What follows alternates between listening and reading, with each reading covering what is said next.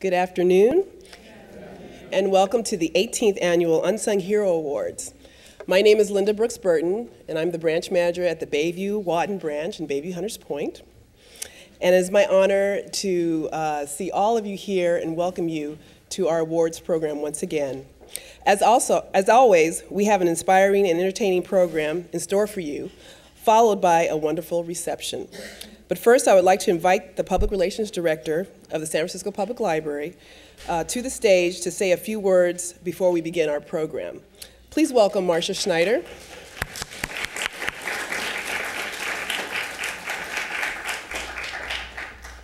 Thank you very much, Linda. It's my honor to be here to extend, to add my warm welcome to all of you for being here. Appreciate it. I think it's just really quite remarkable that this program is in its 18th year. And I know that Linda will be thanking many, many people who are responsible for this program, but what she doesn't do is thank herself, and I'd like to thank her and the entire African American interest community, Stuart Shaw, Loretta Dowell, Shanetta Jackson, Alex Alexander, Linda Brooks Burton. Please thank them for putting this together. Last year, the city librarian was here for the first time. It was his first year at San Francisco Public Library, and he spent weeks talking about what a wonderful program this is. I've been here many times over the years and already know what a wonderful program it is, but I'm just really happy to be here again this year. And finally, I'd like to thank the Friends of the San Francisco Public Library who fund this event every year. Again, welcome. Thank you for coming.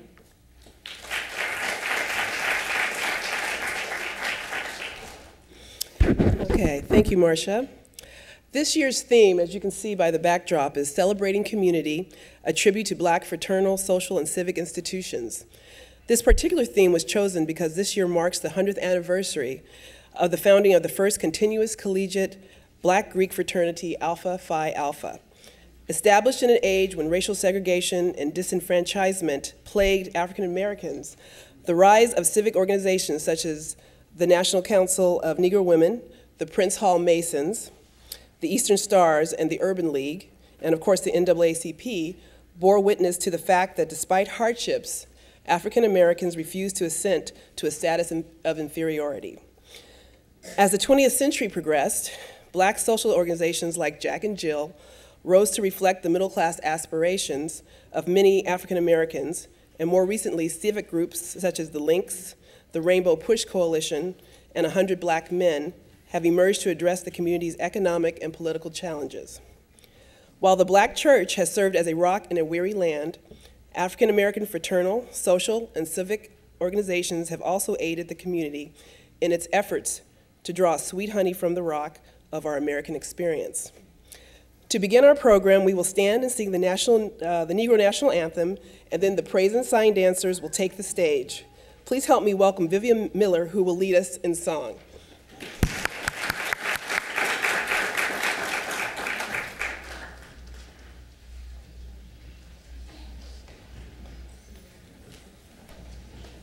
Stand right here.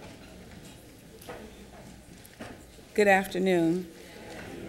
As you know, my name is Vivian Miller. This is Tatiana. You help me with your name? Dajane Torrance. Dajane Torrance. And I had a few extra copies of the song because there's only one verse printed here, so I wanted to give it out so that everyone possible could sing along with us. And she asked me for a copy of it, and I said, well, it's for the adults. And she said, well, I know the song. So we're going to have her sing with us today. Okay, you ready?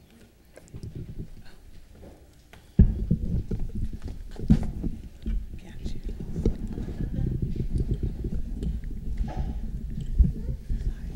It's okay. I'm going to have you stand up just a little bit.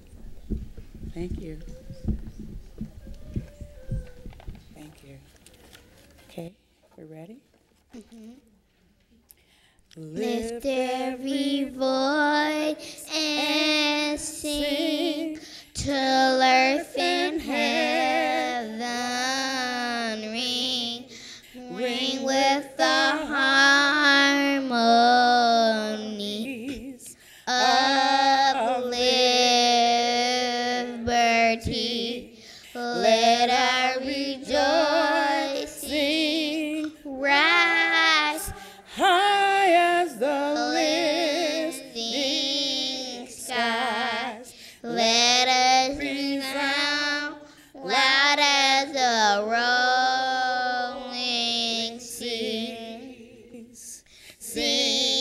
a song full of the faith that the dark past has taught us. Sing a song To love the hope faith that that the the present present has has brought us. us, Facing the rising sun. higher the Day begun. begun, Let us march on till victory is won. stony the road we trod, bitter the chastening rod, felt in the days when hope unborn had died, yet with a steady beat have not our weary feet come to a place for which our Father sighed. We have come over a way that the tears has been watered. We have come treading our path through the blood of the slaughtered, out from the gloomy past, till now we stand at last, where the white gleam of our bright star is cast. God of our weary years, God of our silent tears, though He has brought us thus far on the way, Thou who hast by Thy might led us into the light, keep us forever in the path, we pray.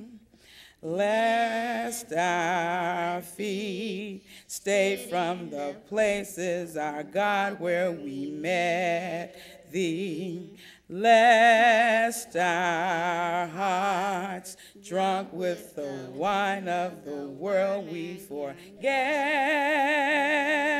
Thee, shadowed beneath Thy hand, may we forever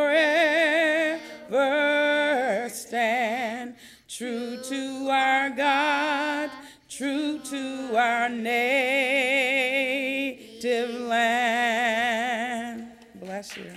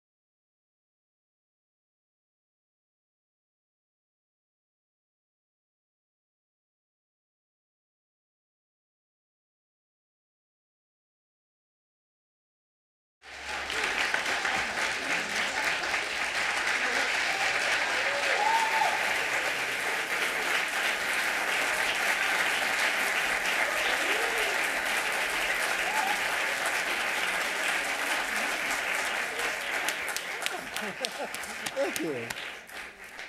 Thank you very much. My name is Everett Alexander, and I am on the African American Interest Committee here at the library.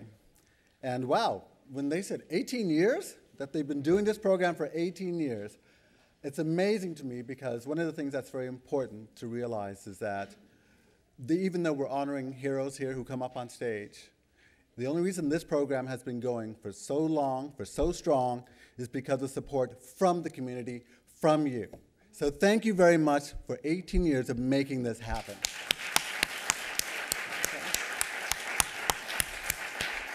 Okay. Now it's my privilege to introduce your MC for today. Veronica Dangerfield is a longtime supporter of the San Francisco Library. She's been the MC for the Unsung Heroes for over 10 years.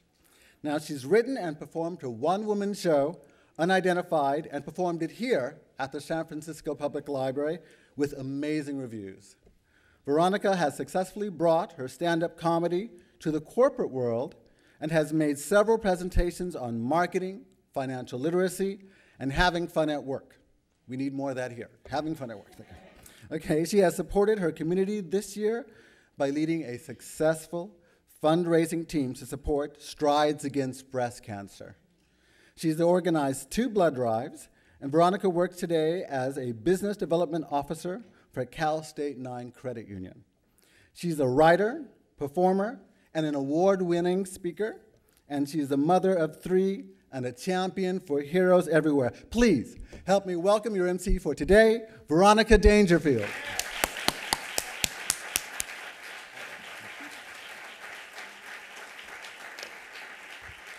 Hello, cousins. Welcome to the family reunion. So today we are going to, the young people were singing something about having a fire in the heart. Well, we need to let the officials know not to bring the fire trucks, because there's going to be a fire in the San Francisco Library today. And cousins, you know what our favorite word is? Our favorite word is ashe. I need you to practice saying ashe.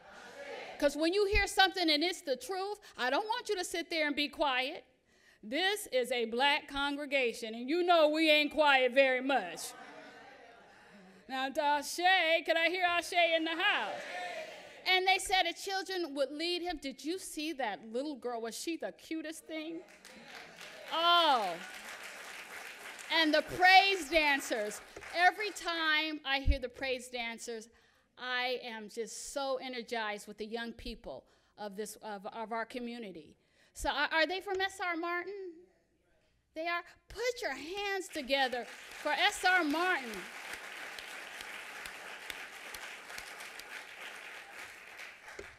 All right.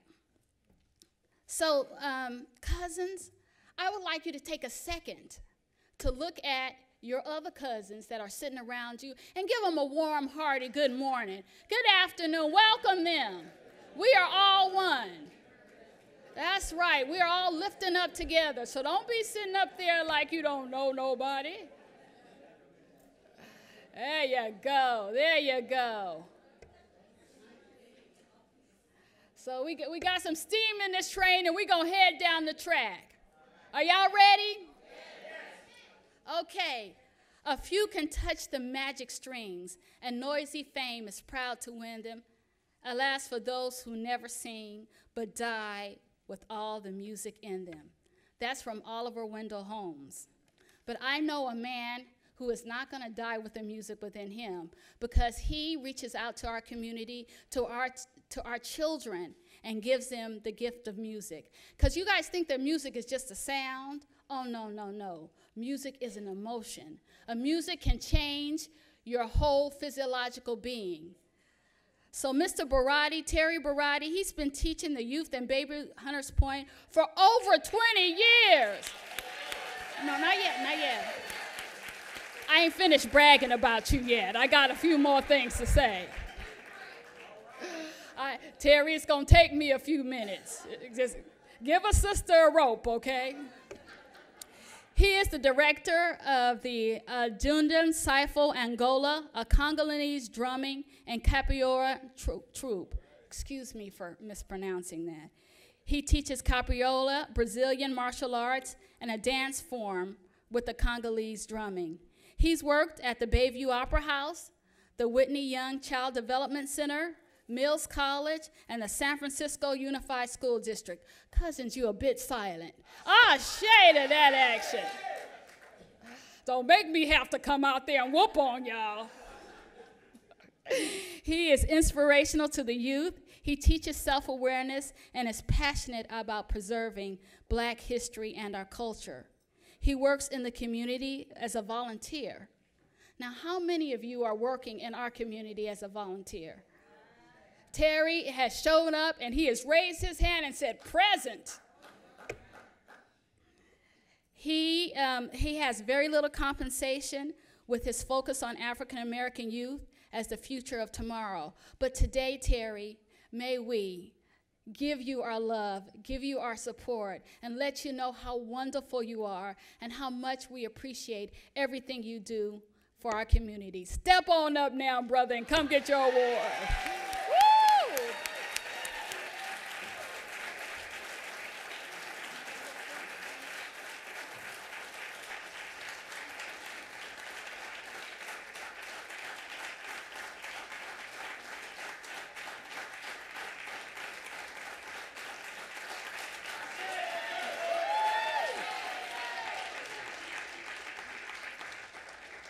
Okay, in Congolese, I say thank you, matando. It's kind of different for me because I'm used to performing. You know, Adigon people got a long history of being on this stage right here. So talking is, you know, kind of different. I'm used to sweating. And anyway, this is an honor for me. It's really an honor for me that I'm still healthy enough to do what I've been doing for a long time, and I can, you know, get an acceptance of approval from my community. That's the highest honor. You know, when you can get respect from your own, that's one of the greatest things you can do.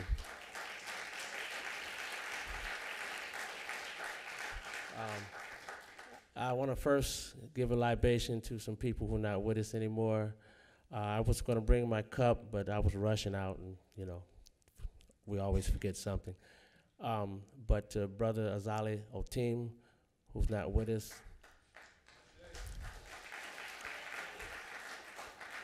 And he was a writer, a performer, a scholar. He spoke 4 different languages, which he basically was self-taught, and he traveled all over the world. And he really helped my young people as far as like going to ancient Kemet, which is called Egypt, and went to the pyramids, and then came back and told them the knowledge that they kept and held high. Brother Dante Salisbury, who was the first star of our group back in 1984, he's no longer with us.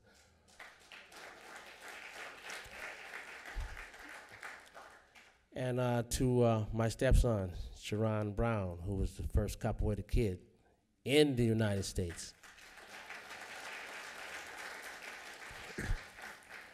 And I'd like to also thank all the grandparents and the parents and the aunties and the uncles that believed in what we were doing, and the community that embraced us and followed and gave us chances to perform. I want to thank the churches who allowed us to come into the pulpit and share with them.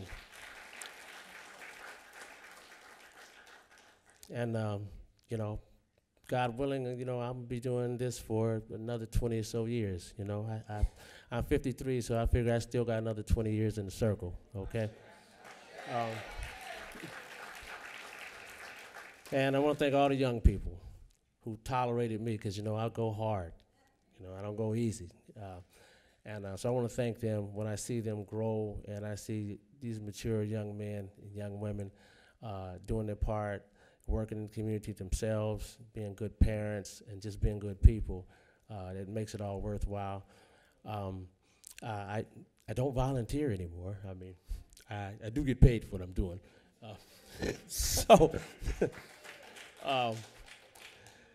Just had to make that clear. I mean, in case you want me to do something, you know, I mean, you might have to ask you your fee. I want to acknowledge my oldest son, in the group. What I mean by that, he's my eldest nephew, and he's now the director of the Safe Haven program out in the Bayview District, and that's Brother Malik Senefru right there. Just raise your hand, bro. I mean, continuing, you know, he's gonna take the torch and go ahead and take it further, because we need young people, younger now, to deal with this different generation. And Yoko Bakongo, right over there, my other nephew, who's working with the seniors out here in the Western Addition, and also teaching capoeira, fine drummer. So is Brother Malik, my family, my mother, and my sister, my niece, my grandniece, cousins. My mother's 94. That's something to say I share about. So that's one of the greatest accomplishments, and I hope God will bless me that I can accomplish that too. So all I can say really is thank you for, you know, just, it's nice to have recognition for what you try to do. Thank you very much. Matando.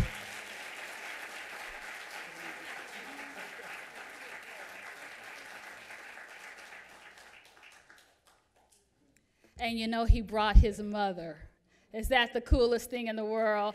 I'd like to give you a round of applause, because you did a fine job on that man. I tell you, folks, it ain't easy being a parent. I've got a 4-year-old, a 6-year-old, and a 17-year-old. Yeah, I have both short and long-term memory loss. I tell you, it's a hard, tough job, but one thing I do is I do support the economy. I have stock in Clairol because my hair is completely white at the end of each day. Okay, I'd like to talk about Miss Marion Davis Field, and I'd like to start with a poem by Ella Wheeler Wilcox. She whose heart is full of tenderness and true, who loves mankind more than she loves herself, and cannot find room in her heart for hate, may be another Christ. We may all be the saviors of this world if we believe the divinity which dwells within us and worship it and nail our grosser selves, our tempers, our greeds, and our unworthy aims upon the cross. She who giveth love to all, she pays kindness for unkindness, smiles for frowns. She lends new courage to each fainting heart and strengthens hope and scatters joy abroad. She too can be a redeemer. Mrs. Fields worked as a nurse for 27 years at the VA hospital. Now, working at a hospital is hard enough, but a VA hospital is a tough, tough job. I shaded that somebody out here understands me. All righty, she's retired and she came back to work. The definitive word in that, cousins, is came back. She left work and she came back. I don't know if I would do that, but anyway. To work in her community as an RN in 1999 at the Bayview Hunters Point Adult Daycare Center. Miss Field is committed to her community, and she represents the needs of those who cannot speak out. She's deeply concerned about the health issues affecting African American. And you know what our health issues are: high blood pressure, diabetes, AIDS, HIV. She don't have a hard time finding health issues in our community. Yet she works tirelessly to make a difference in how people utilize health services. Ms. Fields has never asked for recognition because she is a very humble person. She visits seniors from her job on her own time and on weekends to make sure that they have the medication and the food to eat. She gives selflessly, and we have all benefited from her caring and commitment. For being a nice, great steward of her community, please put your hands together and welcome Miss Marion Davis Phillips. Yay, Miss Phillips.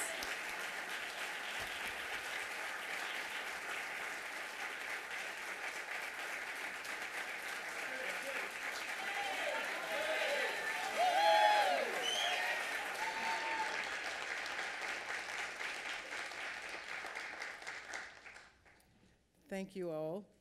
It is indeed an honor to have been chosen for this award. And I want to thank Dr. George Davis for recommending me and the committee for choosing me to be one of the honorees.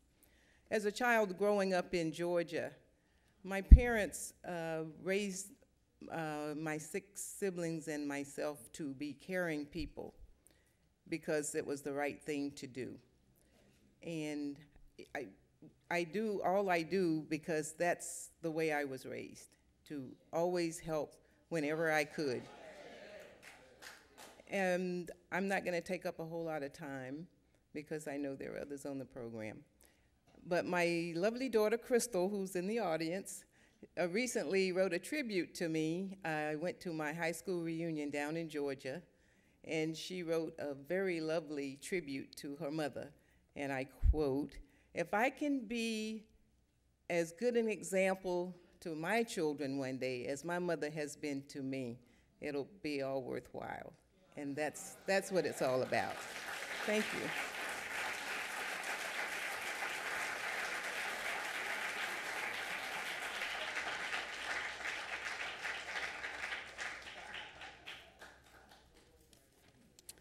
Cousins, success is not measured by what a man accomplishes, but by the opposition that he has encountered and the courage in which he maintains the struggle against overwhelming odds. That was by Charles Lindbergh. And you can become the star of the hour if you make the minutes count. And that's when I'm going to introduce Mr. Jerome J.J. Parsons. He has been affiliated with Bay Area Radio for close to 30 years. 30 years, cousins. That's my whole entire life. Y'all know I'm right. And not only that, but he's been affiliated with communication. So he has been a representative out there where we have not been much represented. And he has been telling the good news about the black community. He's been the general manager of KPOO since 2001. I love to say that word, KPOO. He was born and raised in San Francisco, Western Addition, so he's homegrown, y'all. I'll shade to that. He grew up listening to radio personalities and DJs and became passionate about becoming an announcer. So you can become what you say you want to become, because he did it. And if he did it, anybody can do it. Not saying that you're not a great performer, Mr. Parsons, but, you know, dreams can come true. And encourage all your children. In this nomination, he's called the self-sacrificing director of KPOO and perhaps the most knowledgeable proponent of black music and its legacy in the Bay Area. Ashe. All right, then. Every day, this fantastic radio station keeps the tradition alive. And JJ seems to be doing it on a shoestring. Okay, how many of y'all had to do anything on a shoestring? I should be hearing some ashes out there. All righty. He is an unknown cultural hero of our city and ought to be recognized as such. But what I'd like to do is recognize him today as a wonderful, awesome contributor that he is. Please, Mr. Parson, come down and accept your award as an unsung hero no more. Come on. Come on, cousins. Give him some love.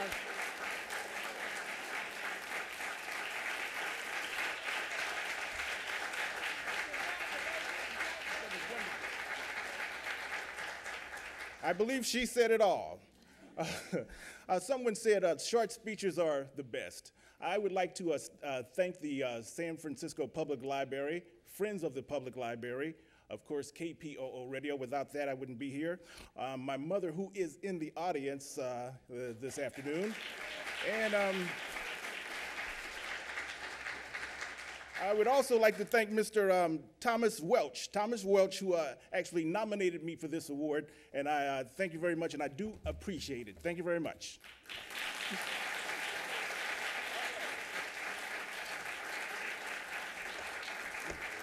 You know, I love it when people thank their mothers, because being a mother is a very hard job. Now, I'm going to tell you a joke here. I hope you think it's funny. And if y'all don't think it's funny, y'all can just walk on out. Okay. You know, but being a good parent is something you really don't want to be too good at. Because you know what? Junior boy will be sitting on your teeth, sitting on your couch, 60 years old, saving up for gold toothpaste with the Social Security check. Now, I don't want to go to no tough love classes at Kaiser when I'm 90. I want the children to leave. I love you guys. I really do. I love you guys. And now I'm going to have to talk about Miss Carol Lugo. Yes. Ralph Waldo Emerson said, "To laugh often and much, to win the respect of intelligent people and affection of children, to earn the appreciation of honest critics and endure the betrayal of false friends, to appreciate beauty, cousins, to find the best in others, to leave the world a bit better, whether by a healthy child, a garden patch, or a redeemed social condition. To know even one life has breath easier because you live. This is to have succeeded." And Carol Lugo is a success story, y'all. Now let me tell you about her. You can hardly wait to hear this. She is one of 14 children. 14! I got 3 and I'm having a nervous breakdown. 14 children. She was born in Cape Town, South Africa. That means she had to travel 24 hours on an airplane just to get to San Francisco. She and her husband has been residents of Bayview's Hunters Point since 1980, where they raised their only child, Marina. She has been an activist in community affairs for the past 10 years and has worked diligently for the AIDS Walk in San Francisco. Cousin, oh, there you go. Diligently for the AIDS Walk in San Francisco. This is a labor of love for her, and because her beloved brother passed away due to the disease 3 years ago. God bless his soul. An avid fundraiser, Miss Lugo has been recognized as raising the most money for the AIDS Walk by a single person. Ah, shame! Miss, woohoo! Miss Lugo, I would bark for you, but they say I'm too dignified for that. She also makes a personal effort to collect clothes for her village as she sojourns there annually. She's a member of Our Lady of Lourdes Catholic Church and work in the food pantry every Saturday, y'all. While we out there shopping, Miss Lugo is in the food pantry. Give her a hand and welcome her, please. Come on up, Miss Lugo. Woohoo!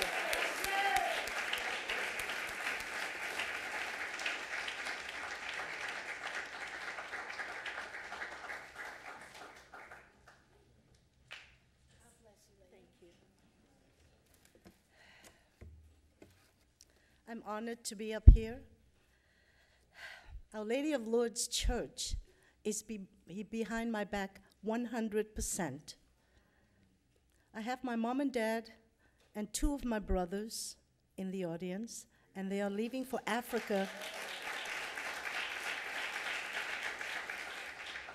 They are leaving for Africa tomorrow morning, a 24-hour flight. I am from the Bayview Hunters Point community. No one is talking about AIDS today, and that's true. People don't mention the AIDS, HIV virus anymore. You don't hear them talk about it. Everybody thinks that the HIV/AIDS epidemic is a thing of the past. You're very mistaken. It's a very deadly disease in this day and age. My brother Peter is the reason why I have dedicated my life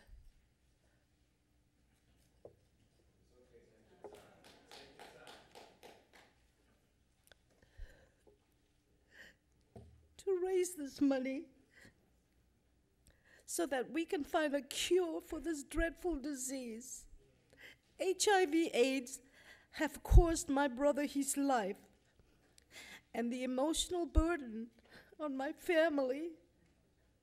I am also inspired by the people who support me, especially my church, my church, Our Lady of Lourdes. Thank you.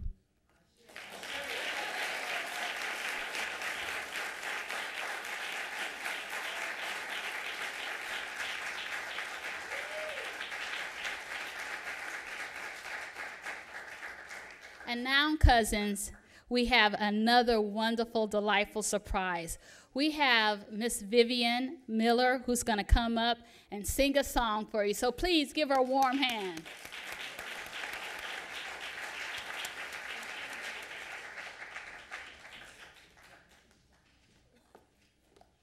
Thank you.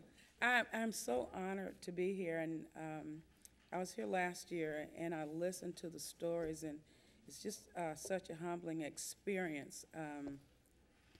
I was to see how people are committed and dedicated to the community, to each other, and to ensuring that our children grow up to be the kind of people that God would have them to be.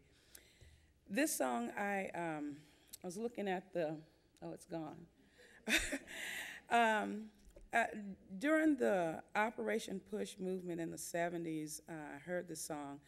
Of course, we grew up with it, but I heard this rendition of it, and it just touched my soul. So I ask that you pray with me, and for those of you who know it and would like to sing along, please do. Kumbaya, my Lord,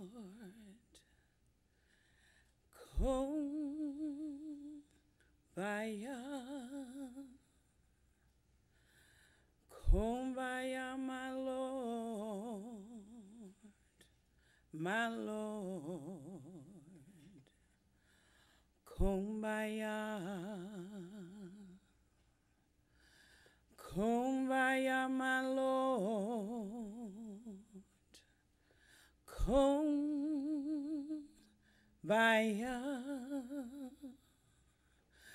oh Lord, kumbaya. Come on by here, my Lord. Come by here.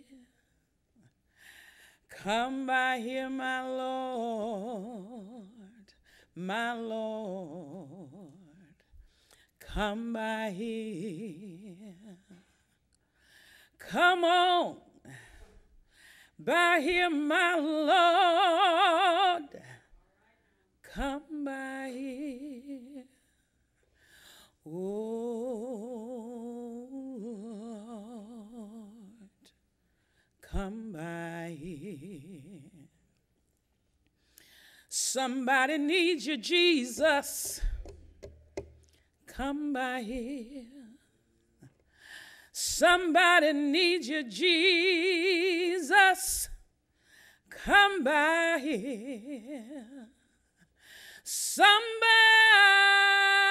needs you, Jesus.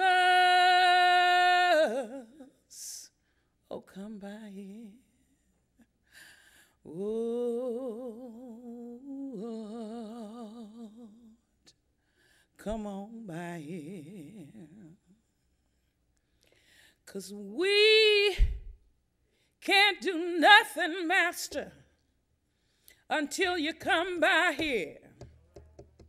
We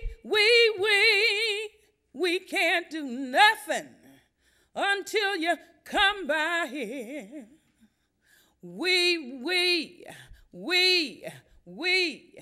We can't do nothing till you come by here.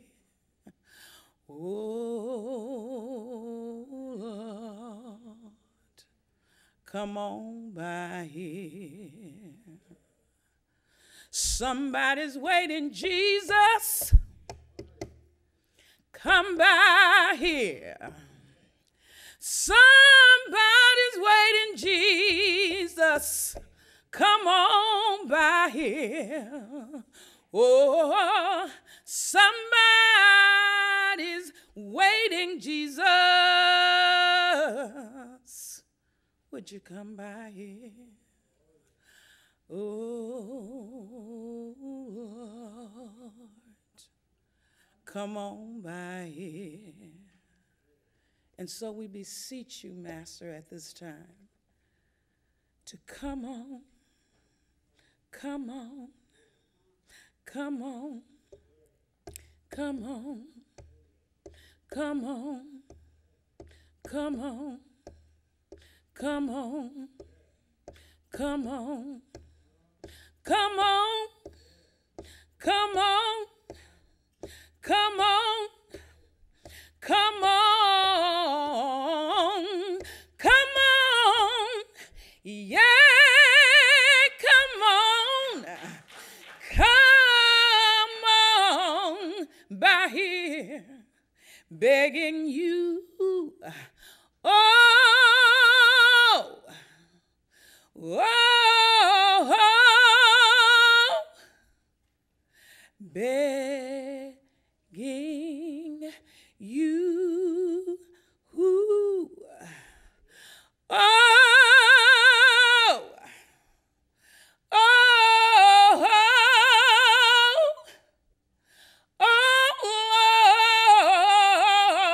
Lord, come on, come on by here.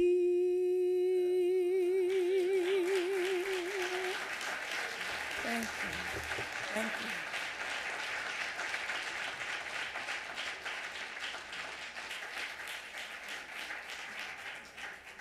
you. Wow, Vivian, that was amazing. And that's talent. Give her another round.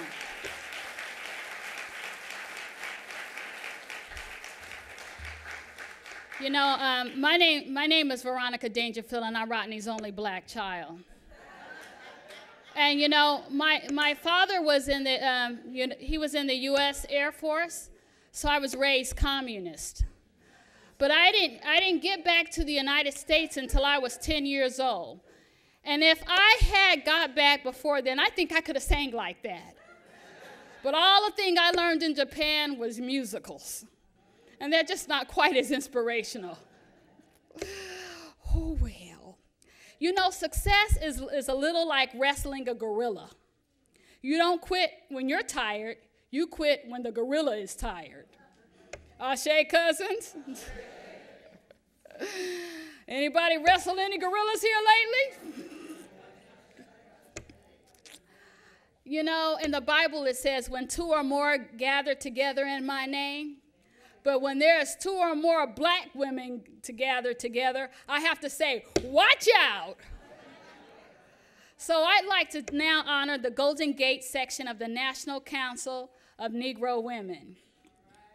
The National Council of Negro Women, Incorporated, NCNW, is a nonprofit membership organization founded in 1935 by Mary McLuhan Bethune, a child of slave parents. She was a distinguished educator and government consultant with a mission to lead, develop, and advocate for women of African descent as they supported their families in the communities. NCNW addresses issues of human welfare, rights through public education, and community service and advocacy. NCNW reaches nearly 4 million women through 39 national affiliate organizations and more than 240 sections nationwide. Did I hear an Ashe, cousins? I thought I heard one. I wasn't sure about that. The Golden Gate section of the National Council of Negro Women has participated in the Unsung Hero Award since its inception in 1989. We thank you so much for that. Ashe. The members have done everything from disseminating the nomination forms to sitting on the nomination committees and to hosting the reception given at the end of the program every year. And if you haven't been to the reception, I'm telling you, there's some good food there. I'm talking some good Southern home cooking. When we learned that the National Black History theme this year was celebrating black organizations, it seemed only appropriate that the organization that has been faithful to this program every year should receive special recognition. Here to accept their award is the current president of the Golden Gate section of the NCNW, Catherine Bradford. Please come up, Ms. Bradford.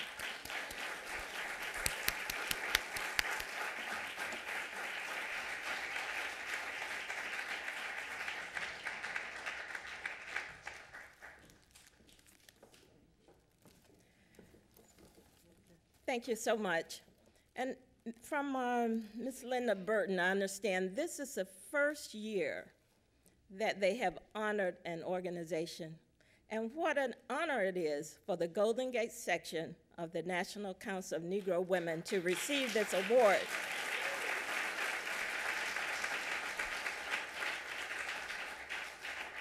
So just as historical as the organization is, this too will go down in history as the first recipient of the organization award from the main library of San Francisco, the Unsung Heroes. You know, they say an organization is only as great as its members and its officers. So I would like to introduce my right, well, this is my right arm, this is my left arm. This is my first vice, Ms. Catherine Summers. And my second vice, Ms. Cookie Adams.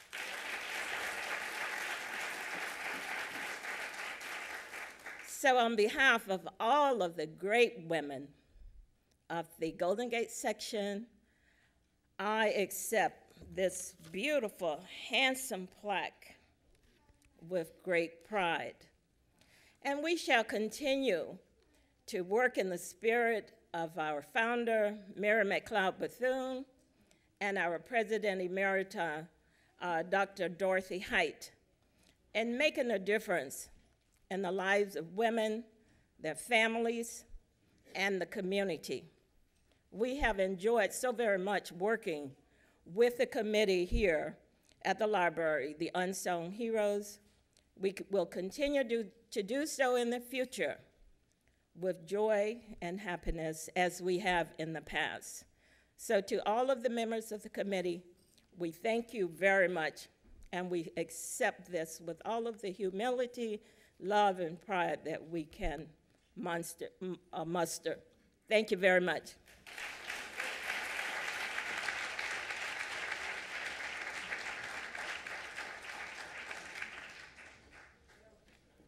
Aren't they absolutely beautiful? I tell you. You know, I don't ever worry about my birthdays because I'm a black woman and I got a lot of exceptional people ahead of me that still look gorgeous no matter how many years go by. So let's give a hand for the vintage wine. It just gets better and better, folks. This morning when I woke up, I knew something wonderful was going to happen. Something absolutely wonderful, and this is it. And this is a surprise award for Miss Marion Pavis. Miss Pavis! Miss Pavis! She doesn't even know. She's back there in shock, you guys. Come on down, Miss Pavis.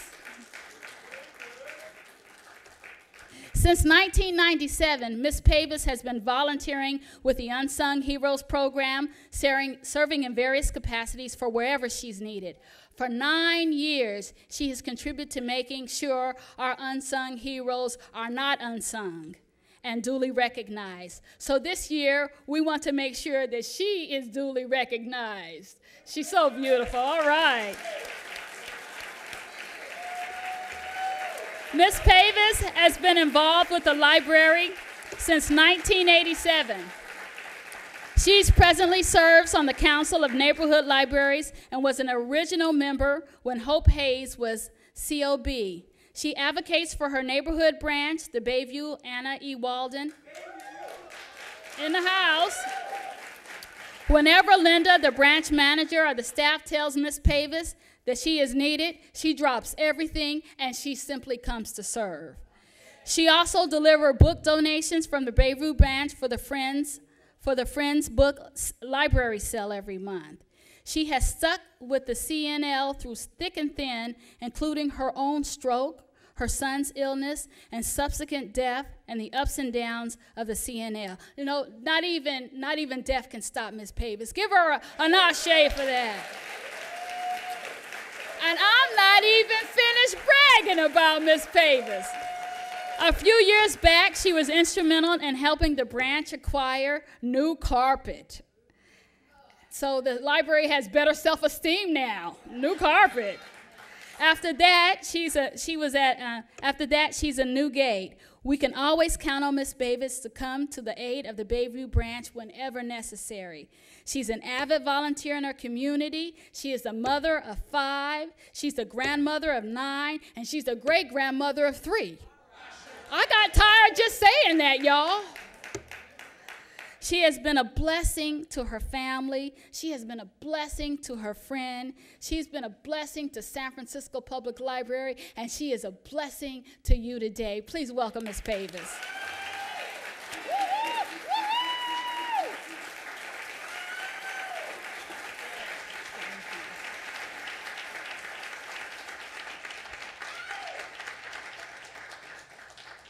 Thank you.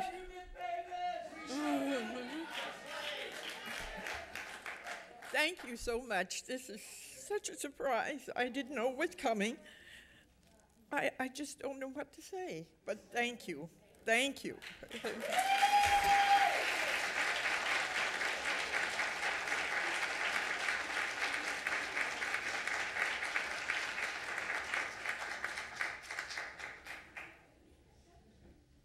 Don't you love a good surprise? I don't know if she enjoyed that surprise as much as we did, but she sure deserves it. Give her one more hand.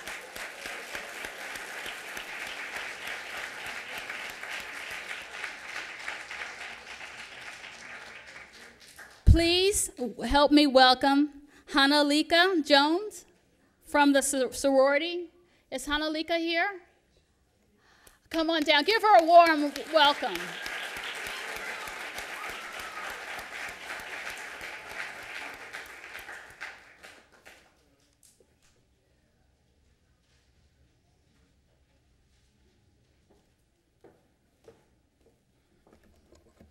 Hello, good afternoon. My name is Haneliaka Jones, and I will do a brief presentation about the sororities, mainly Delta Sigma Theta Sorority Incorporated, which is a sorority that I am a member of. And I'm just going to give you a brief history of our sorority, and then also some of the reasons why I was attracted to Delta Sigma Theta in particular, but then also to uplift other sororities and fraternities throughout the nation. Delta Sigma Theta was founded on January the 13th, 1913 by 22 collegiate women at Howard University. These students wanted to use their collective strength to promote academic excellence and to provide assistance to persons in need. The first public act performed by the founders of Delta Sigma Theta involved their participation in the Women's Suffrage March in Washington, D.C.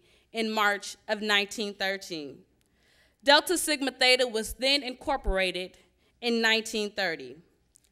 Delta Sigma Theta Incorporated is a private, nonprofit organization whose purpose is to provide assistance and support through established programs in local communities throughout the world.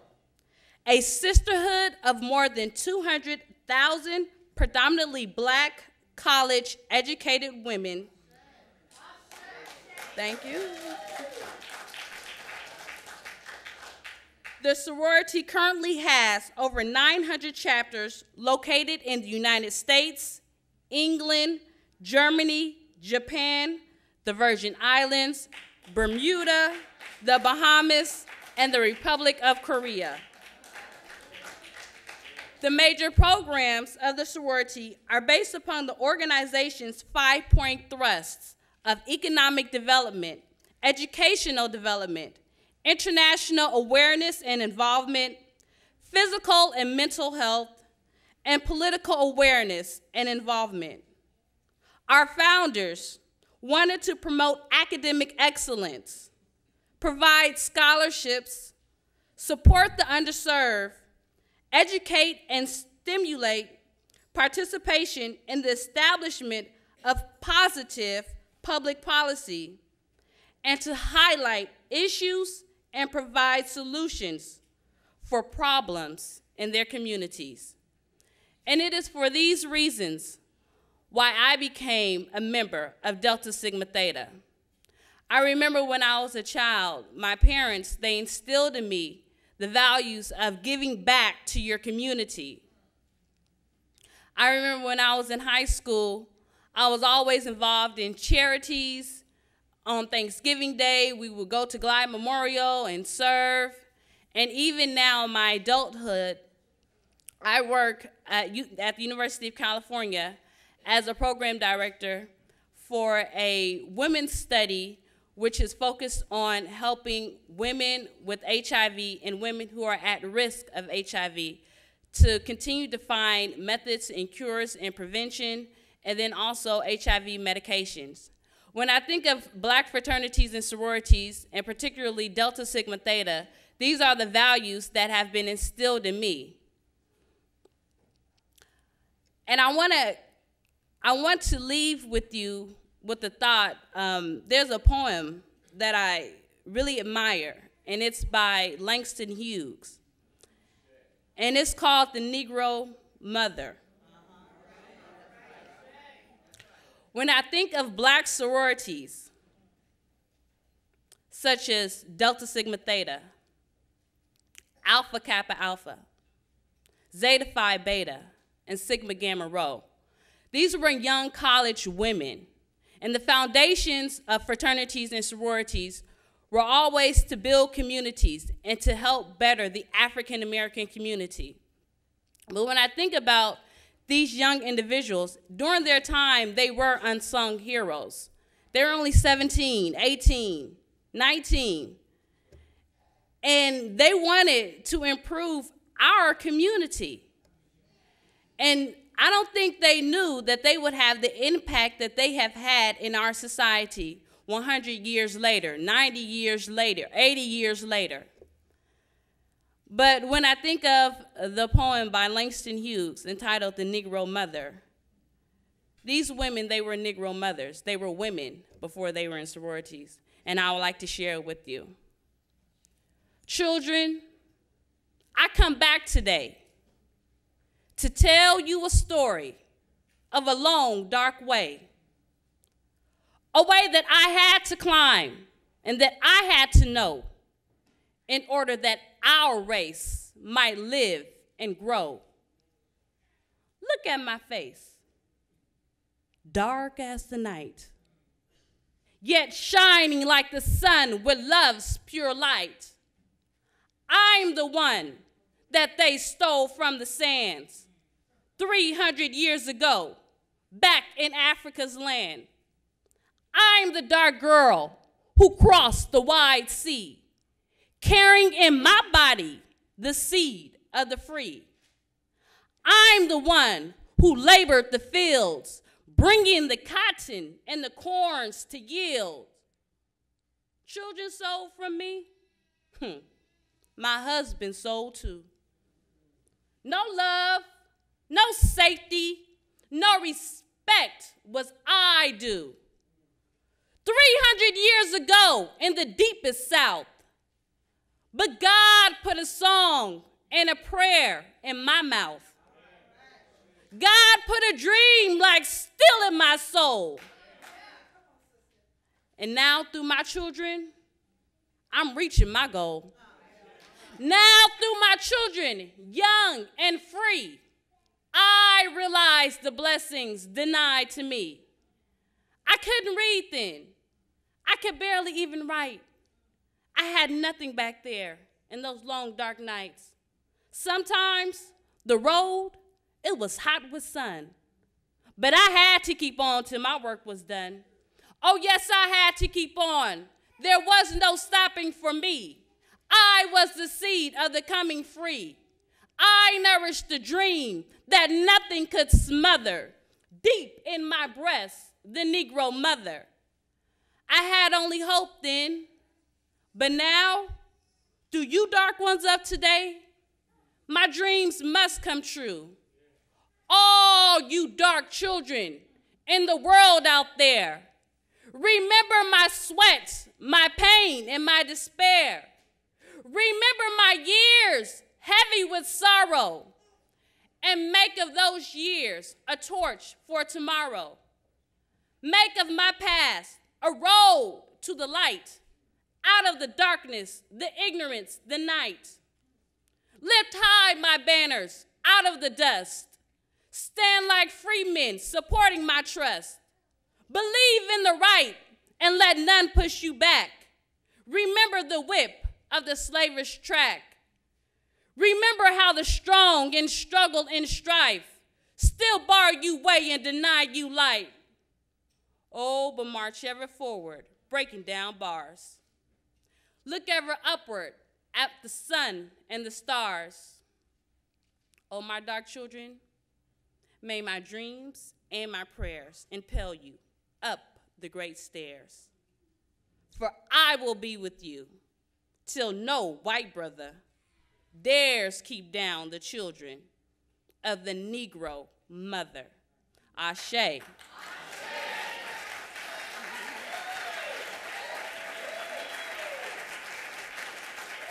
There goes the future. There is our future, and it is full of passion.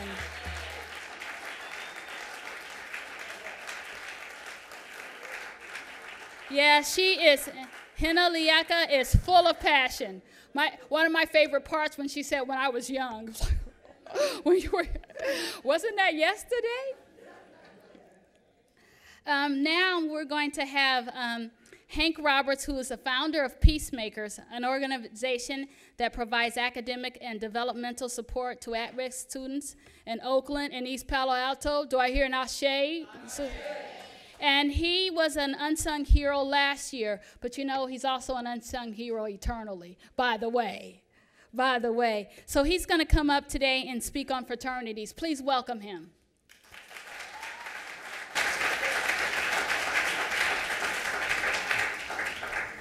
Good afternoon. First, giving honor to God, who is truly the Alpha, the Omega, the first and the last, and the beginning and the end. It's truly an honor for me to stand before you.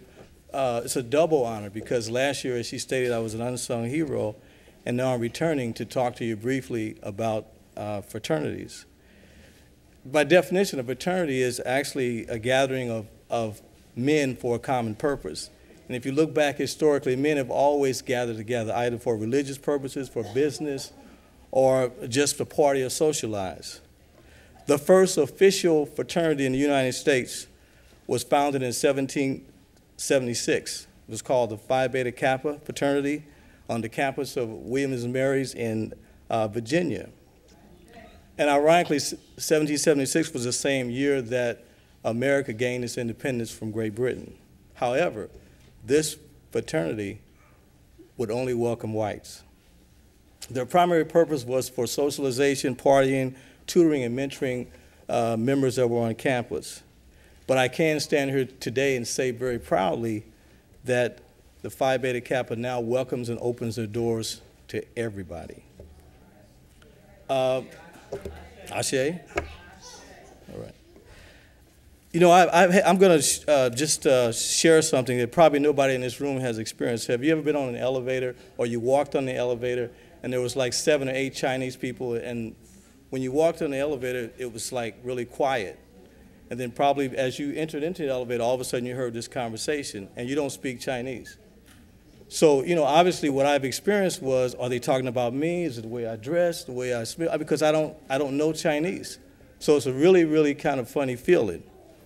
Can you imagine if you were to win a 4-year scholarship to a college in Mexico, and the only Spanish you know is Señor, Señorita? So now you're traveling abroad to this campus, and you have no abilities or no knowledge of how to speak Spanish. I mean, you can imagine how devastating that's got to be. And I don't believe that this is not necessarily something that would be unusual, but if you saw someone on that campus who spoke English, you'd probably want to bond with them, hang out with them, socialize with them, get to know them. You'd probably be so relieved because you finally have met someone who can speak English. I say all that to get to the black fraternities. You know, there was a time when blacks couldn't go to school. And so now they're free. The slavery is ended, 1865. Blacks are now able to go to school and also to attend college. And initially, only a few blacks were able to attend the white colleges. And there's no question about it, though slavery had ended, they still experienced racism, segregation, discrimination. So that really didn't go away just because slavery ended. And unfortunately, there was no support system on the campus to really help them through these situations. So let's look at this situation now. Here you are, probably about 5 or 6 brothers on the campus, and you're going to a predominantly white school. You're already experiencing segregation, integration, alienation, all those other issues. The moment, I'm just looking ahead or far back, brother, the moment I would imagine myself being on that campus, if I saw a brother, I would run to him, rally around him, hook up with him, talk to him. I mean, I'd be so glad to see this brother because we have a common purpose. That is to deal with racism, to deal with segregation, discrimination, alienation, but then our other common purpose is to get an education. So that's going to create a need for us to come together. And that's exactly what happened in 1906. The first fraternity, Alpha Phi Alpha fraternity, was formed and created at Cornell University in New York. Ashe? Ashe? And that was a very defining moment because, again, these brothers had no support system, but yet they rallied together and supported each other both in terms of their education. They rallied together to fight to get grants so they would be able to go to college. They supported each other in terms of just somebody to talk to. And as a result of what happened in 1906, another fraternity called Kappa Alpha Psi was created in 1911. And that same year, Omega Psi Phi was started. In 1914, Iota Phi Theta fraternity was started. And then finally, Phi Beta Sigma was founded in 1914 at Howard University. And from all that I can gather, fraternities were stronger than the NAACP back in those days. They were strong advocates. They were fighters for discrimination that was going on, not only on the campus, but also in the communities. Ashe? Ashe. A little bit about why I got involved with fraternities. Well, I was the first to attend college in the history of my family, and I was the first to become a Greek in the history of my family. And to be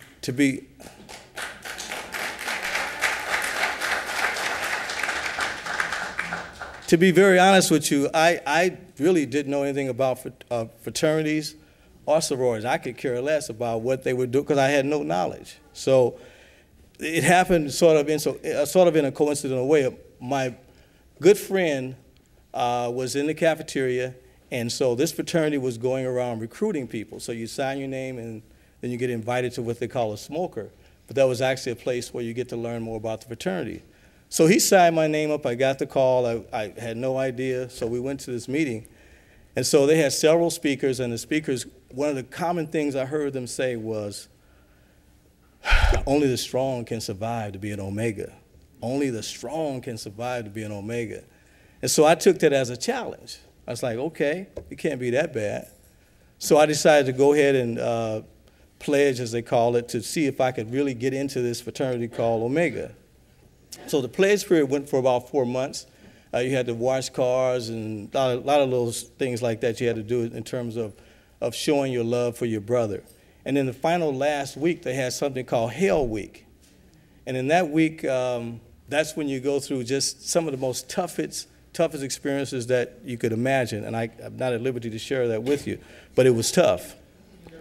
The one thing you could not do was you could not live at home with your parents if you lived, or you were going to school in town. So I really had to live in the fraternity house for that whole week. And so I left on a Friday, and believe it or not, I used to have a big afro. I know you probably don't think so, but I really did. So that's why I save my pictures, so I can always look back and say, yeah, that was me. But anyway, I left on a Friday, and so I had to come back home the next Friday because I needed to get some more clothes. And so I had my pledge brothers with me, and all of us had to cut all of our hair off, mustaches, beards, everything. And also, we had to dress alike. So here you can imagine 7 guys dressed, you know, just alike, all with bald heads, all with dog collars around their neck, walking. So we came into the house, and my father, he still is alive, but he's a man that has less than a 6th grade education. So when I walked in to get my clothes, he looked at me, he said, is that my son? I said, oh yeah, that is me. He said, no, what you doing? What's going on? I said, well, Dad, I'm pledging this fraternity in college, and I just got to get some clothes. He said, you know what? I don't know who those guys are, but you tell them to wait outside. I said, but they're my brothers. He said, I don't care who they are. They're waiting outside. So they had to wait outside because he wanted to talk to me. He said, listen, son, he said, is this what I sent you to college to do? I said, well, what you mean? They said, you got a bald head, you're dressing like some folk I don't know, and you got a dog collar around your neck? He said, I used to think I wanted to go to college, but I tell you, if that's what y'all do in college, I think I'm going to stay away. So it was really kind of comical. So anyway, I went through the process. I pledged, and I finally became an Omega, and it's just a joy and a treat. So what does it mean, or how did I really benefit from becoming an Omega?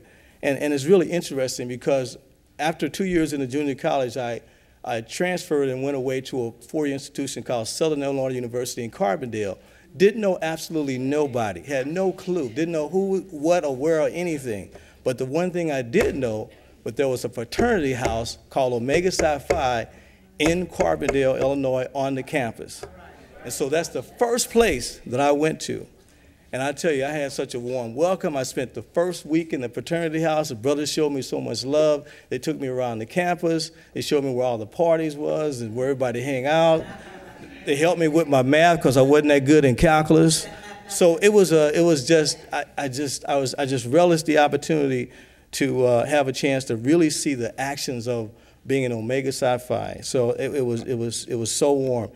But also, as a member of Omegas, I wasn't really discriminating. I was friends with all the other fraternity brothers. As a matter of fact, my roommate was Ivory Crockett. And if any of you know a little bit about history, at one time he was the fastest human that ran the 100-yard dash. And we're still friends today. And he's a Kappa Alpha Psi. So after graduating from college, 2 years later, I moved to California. And this will make sense. Just stay with me.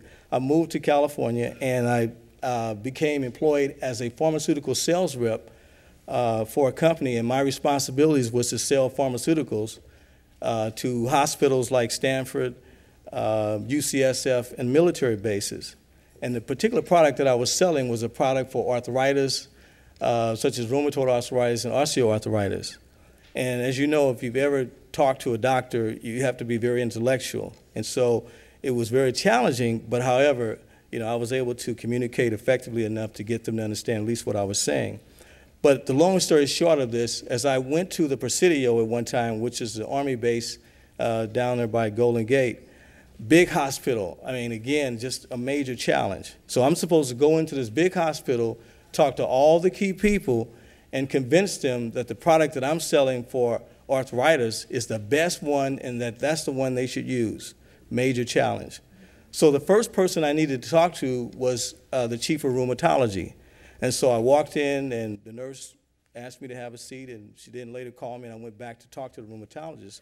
And he walked in, and there was a black man who was the chief of rheumatology at the Presidio Army base. And so we began to talk. And then another brother came in who was the assistant chief, and so then we all began to talk. And I noticed on the chief of rheumatology's finger was a ring that had like a Q shape to it. And that's the symbol of being an Omega. And so I looked at the ring and I said, that ring, what does that represent? And so he asked me a question that I can't share with you. I answered the question, and he said, brother. I was like, oh, man. Oh, man.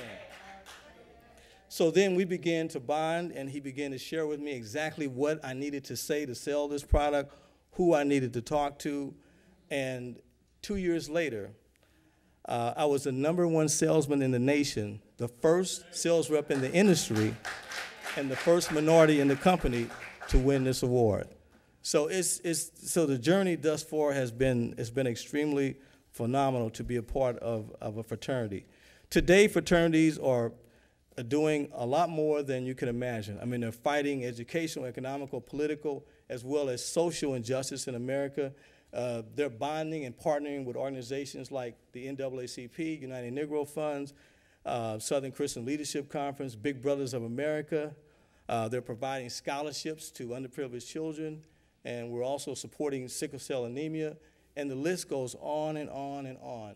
And there are men in the fraternities from all walks of life. You have engineers, lawyers, doctors, professional athletes, ministers, entertainers, astronauts. I mean, the list is phenomenal. As a matter of fact, I'm just going to be really, really quick and brief here. I think I have a few names that I can share with you. For example, W.B. Du Bois is in a fraternity.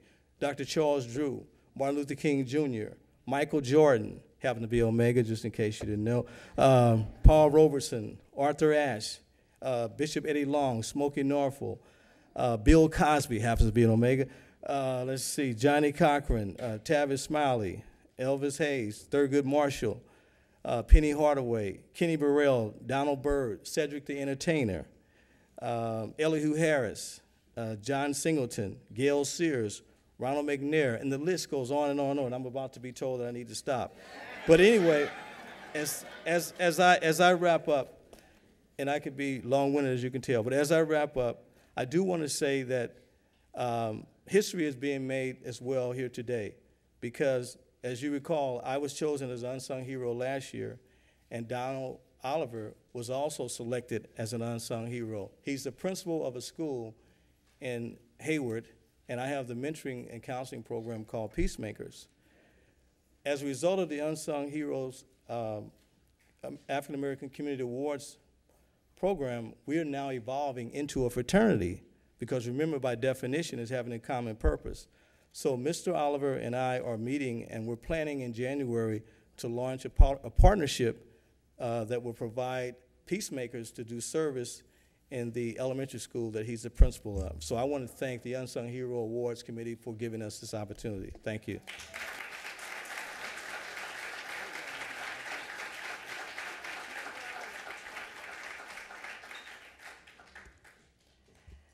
I would like to now thank each and every one of you for coming. I'm doing this prematurely because you've been such a fabulous audience. Can you give yourselves a hand? Because you know we're black folks, so we get a little long-winded sometimes. But we really appreciate you coming. And let me hear an ashe for that. The most beautiful thing in the whole entire world is a young black man. Can I hear an ashe on that? We need to step up and get behind our brothers. 50% of black young men do not graduate from high school.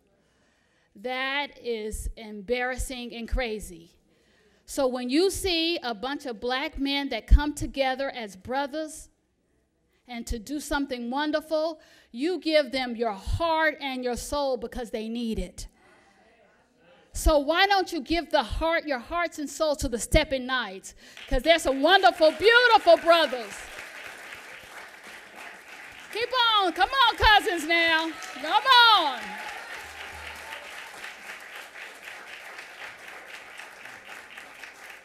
Good afternoon. Good afternoon. We are the Stepping Knights of the Mount Zion Baptist Church here in San Francisco, where the Reverend Edwin H. Watkins is our pastor. We are some young black men that have come out to praise the Lord in our own way. And I guess you can say we're a fraternity too, because we have a common purpose, and that's to uplift the name of Jesus. So we are a fraternity. We do have one brother that is a fraternity, and he's with the Iota Phi Theta, which was in 1963, and he went to Morgan State. And we've just come to help you celebrate the unsung heroes. And this is to all the unsung heroes. This ministry goes to you to celebrate you and to thank you. God bless you.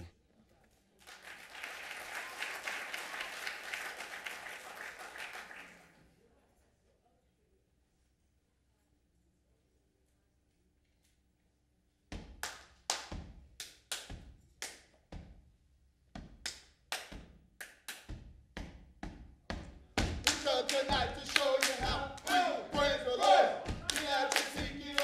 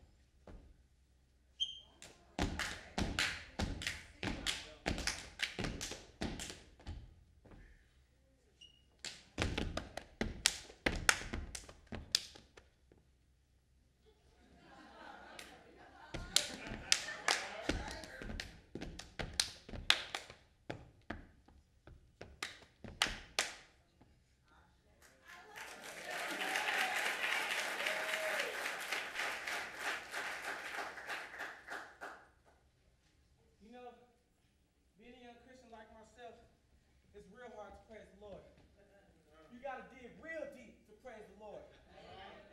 You've got to dig real deep to praise. You got to dig real deep to praise the Lord. You got to.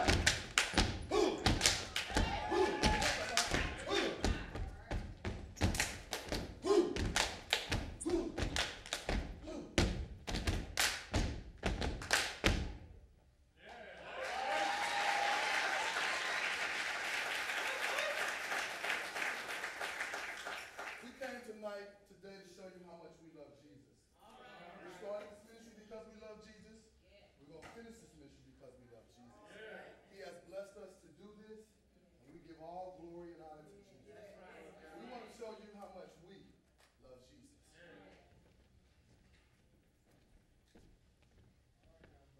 All right, fellas, let's show them how much we love Jesus. I love J-E-S-U-S. I love J-E-S-U-S. I love J-E-S-U-S. I love J-E-S-U-S. J-E-S-U-S. I love J-E-S-U-S. I love J-E-S-U-S. I love J-E-S-U-S. J-E-S-U-S. I love J-E-S-U-S. J-E-S-U-S. I love Jesus. I love Jesus. J-E-S-U-S. I love Jesus. I love Jesus.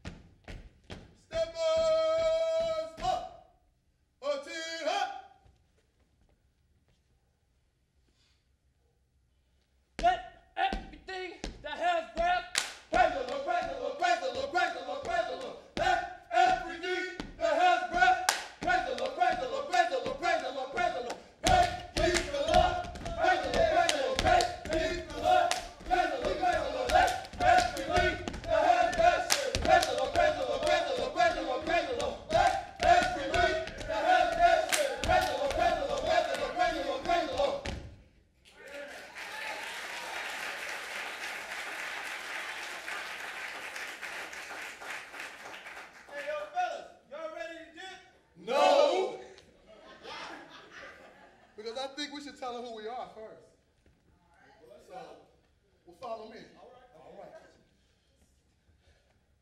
We are the ha, ha, nice. We are the ha, nice.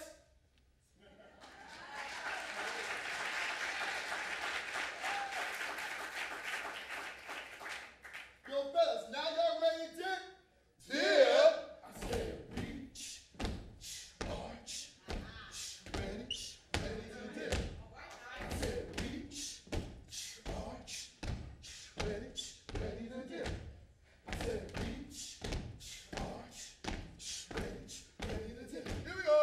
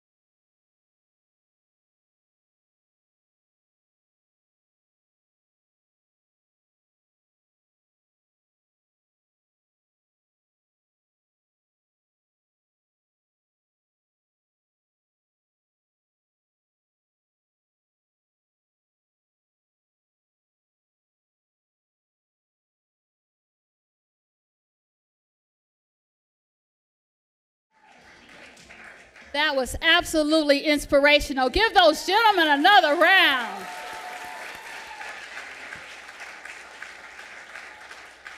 I have never seen anything more beautiful or motivating. But let me tell you one thing. I was a little nervous for the little guy when they was doing the dipping. If that was my child, my heart was palpitating, okay, because there was some big men up there. But thank God they knew what they was doing. Thank you, gentlemen. You did a wonderful job.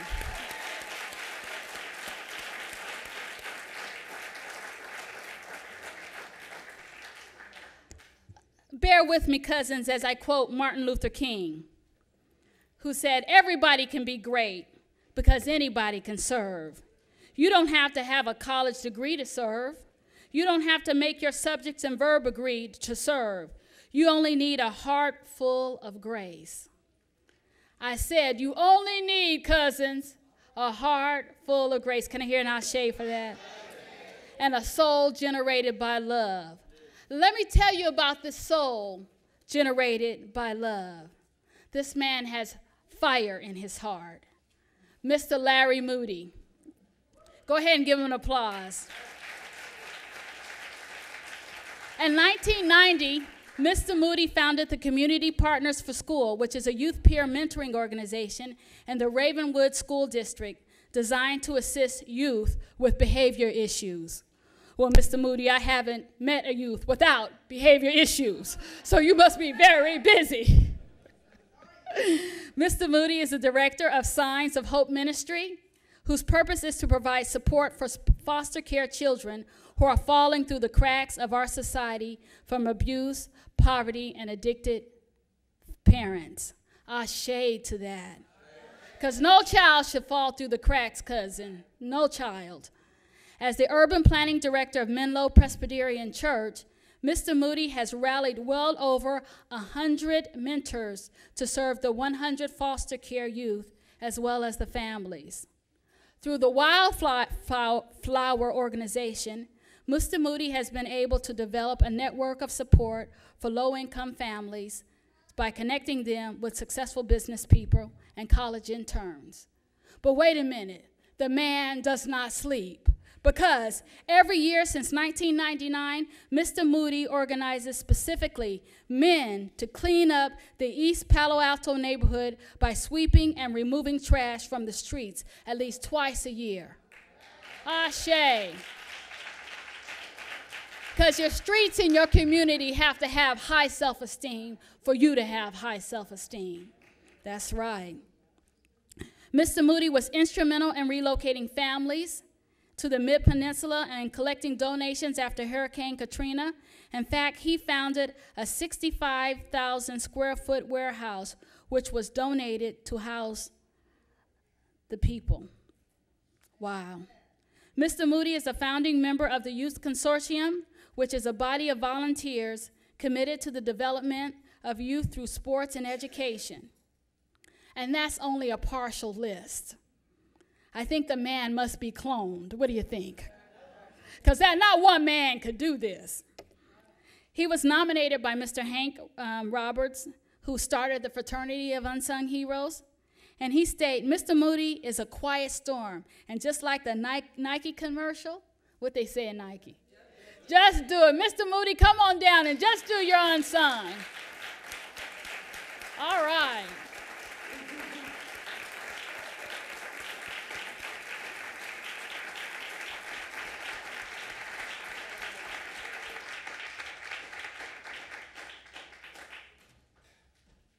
Congratulations, sir. Congratulations. Ashe, everyone. Hallelujah.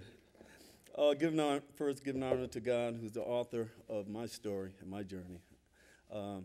Brother Hank Roberts, who nominated me for this award, it's interesting.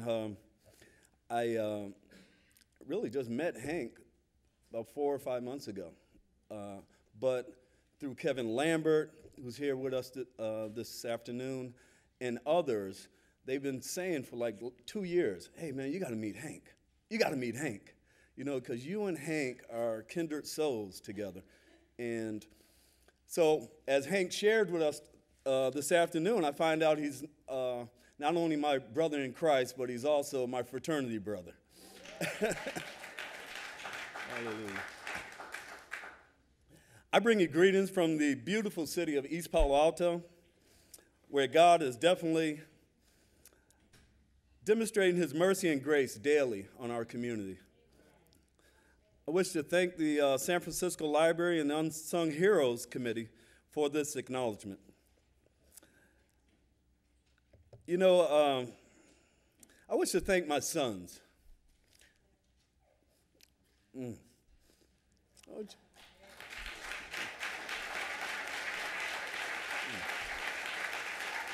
No, stand.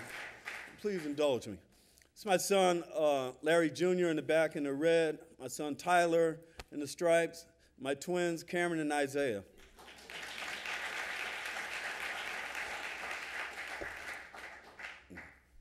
I want to thank you publicly.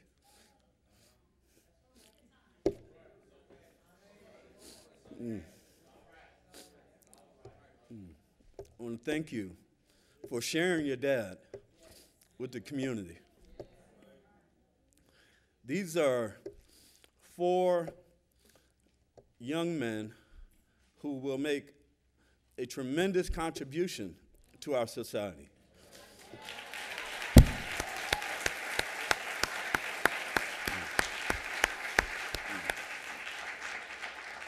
Despite all the giggles, I love you deeply. Thank you. Yeah. You know, you talked about all the things that we're involved in, and, you know, I just thank God for his grace and his mercy, because there was a time where I had no willingness to contribute to community. I was destroying community, right? And I just thank God for sending a person my way back on January 20th, 1990, about 1:32 in the afternoon, to tell me that through Christ, I can do all things. Right? His name is Mr. Emmanuel Irvin, and he's not here with us physically, but he's certainly here in spirit. He sent me a poem today, and like many of the awardees today, I'm sure we all struggled with thanking so many people for the opportunities we have to serve. But he said, Larry and Lisa, we are so godly proud of both of you. God has truly prepared you for now. Continue to walk in the Spirit.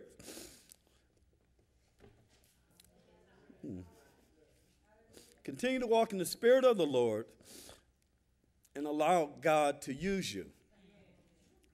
Eyes have not seen, nor ears heard the good things that God has in store for you. Now, God has called me to serve, but it's my wife, Lisa, who allows me to serve.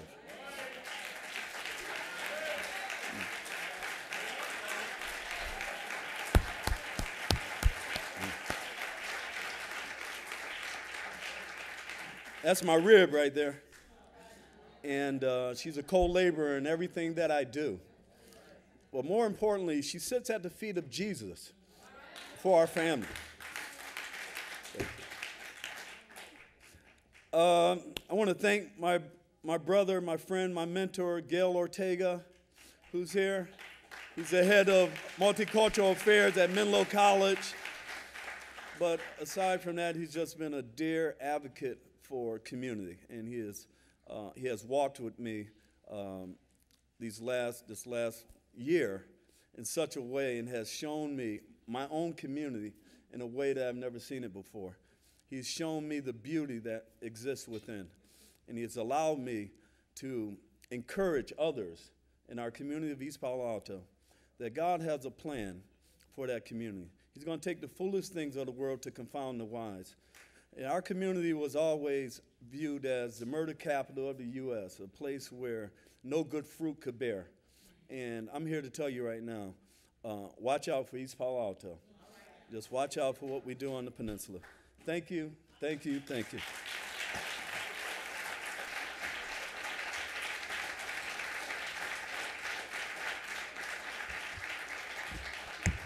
Come on, keep on giving him a little bit more love. He deserves it.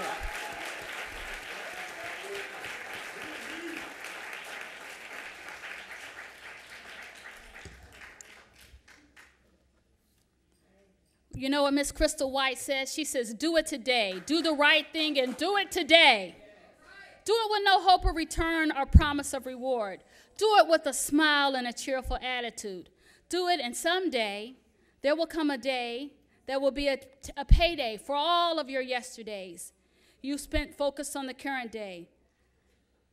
That will not only give value to today, but will make each future day outshine each yesterday. And what more could you ask for of a day? Miss Crystal White, if there was a song for her, it would be I'm Every Woman. But if I could sing, I would be belting out the song right now. But y'all need to be doing some ashaying that I'm not singing. My husband keeps saying, honey, you can't sing. But what does he know? Miss White is a married mother of 3 who volunteers on a daily basis at Dr. George Washington Carver Academic Elementary School in Bayview's Hunter Point, where 2 of her children attend. Now, I'm telling you, she's every woman. She directs traffic in the absence of the crossing guards. I think the police need to call her because they might need some help. She helps out in the main office in order to make sure the workflow is easier for the principal and the staff. She makes sure all of the children feel wanted by giving hugs and praises and making sure they have a productive day. She was nominated by Jill Hudson, who says, you are guaranteed to see Crystal greet you with a sunshine smile and an upbeat, good morning. And if you're down, she is charged with positive energy. So can I hear an ashe to that, cousins? Because y'all ain't falling asleep on Veronica Dangerfield today. She has led a children's ministry at New Providence Baptist Church and is presently the vocal leader at Cornerstone Baptist Church, where she sets the tone for the morning worship. She might have to get up here and sing I'm Every Woman. She also teaches and mentors the young ladies at Cornerstone to be productive citizens. Please help me welcome Crystal White. Come on out, Crystal. Oh, Ashe.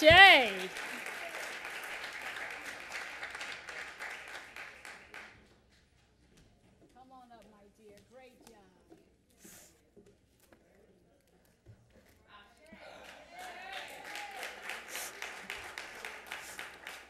Thank you, Lord, for all you've done for me.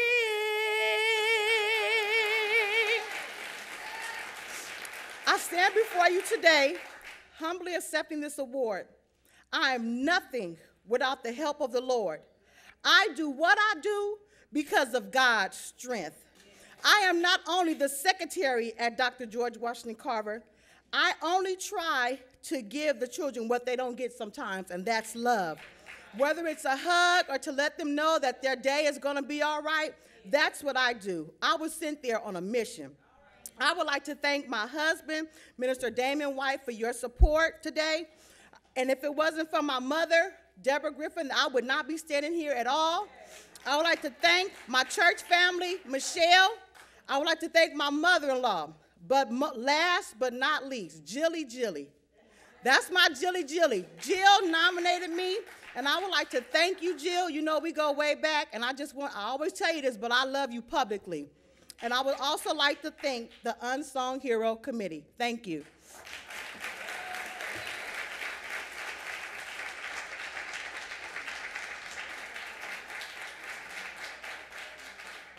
I think that was one of the first for the Unsung Heroes. She thanked her mother-in-law. I would like to thank I can't even talk anymore. I've been talking too much, cousin, too much. Gratitude. Make a prayer acknowledging yourself as a vehicle of light, giving thanks for the good that has come that day, and an affirmation of intent to live in harmony with all your relations. That's by Dayani Yahoo. And now I'd like to talk about Van Cedric Williams.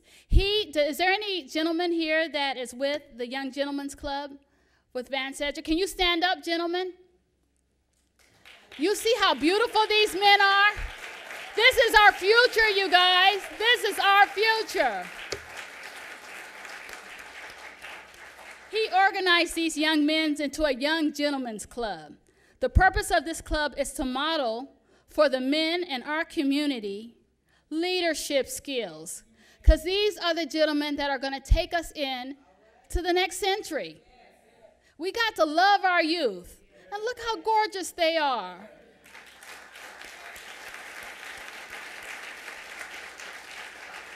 This gentleman club consists of approximately 14 boys who attend Gloria R. Davis Middle School in Bayview Hunters Point, where Mr. Williams has been a social studies teacher since 2000. While developing these skills, the young man had been exposed to many things, including museums and restaurants, where they are taught proper etiquette by Mr. Williams. Now, proper etiquette is important, y'all. When you go out into the world and you're sitting up with the Bill Gateses, you got to know which fork to use. Absolutely. Ashe. As a part of the developing community commitment, the boys have visited elders at the Bayview Adult Daycare Center. And while teaching social study, he's also completing his master's in education at San Francisco State University. Ashe. Ashe to more education. Ashe. His credits, his achievement to the elders in our community who paved the way for him. So this is a Renaissance man, because he doesn't stop at the youth, but he goes all the way to the elders too. So when Mr. Williams comes up here, you give him much love because he deserves it. Come on down. Come on down, Mr. Williams.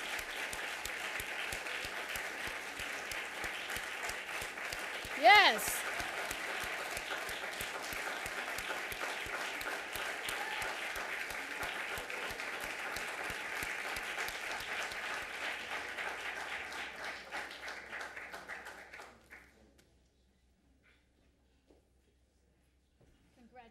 Congratulations, dear. Job well done.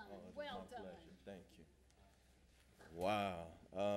I just want to thank all of you in the room for showing up and giving love to all the recipients today. That is a beautiful thing. This is beauty. This is beauty, you know, so I want to give that shout out to them.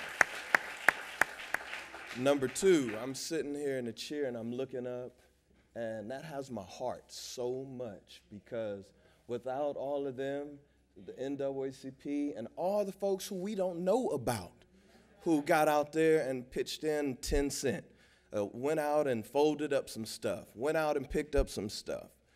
That touches my heart. And it took me a long time to figure that out.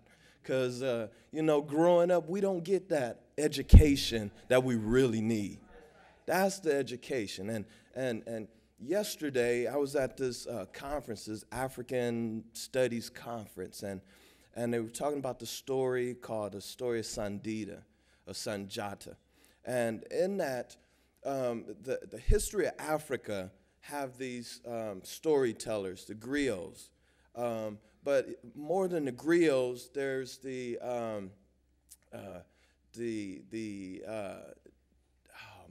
what is it? The jollies. The jollies are the ones.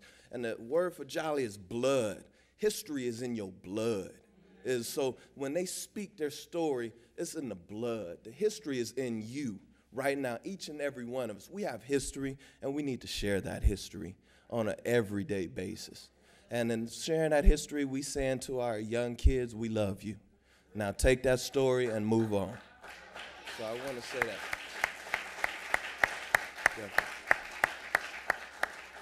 I definitely want to thank the young men, because they sparked definitely a light in my heart. As I'm teaching history, you know, I see myself in every young man that comes through the 7th grade. I try to fix the things that I didn't get when I was in the 7th grade. Because I can't blame nobody. It's no blame, you know. I can't go back and say I didn't get. I have a chance to give what I didn't get. So I want to make sure, put that love and that message out, so you give what you didn't get. It's not about what you didn't get. You can just give it and fill that space. And these young men allow me to fill that space every single day. And I'm really, really blessed, because I tell the kids, I come up to my job and I say, I love this job. I ask your parents how many times do they come up to their work and say they love their job.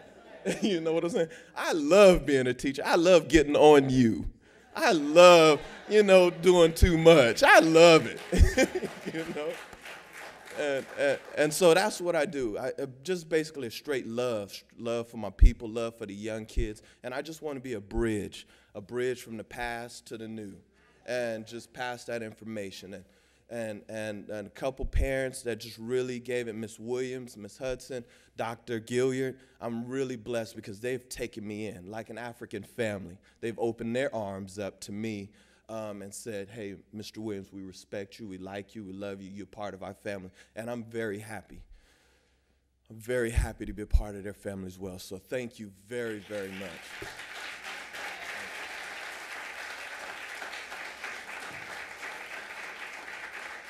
Keep it going for them, cousins. That was wonderful.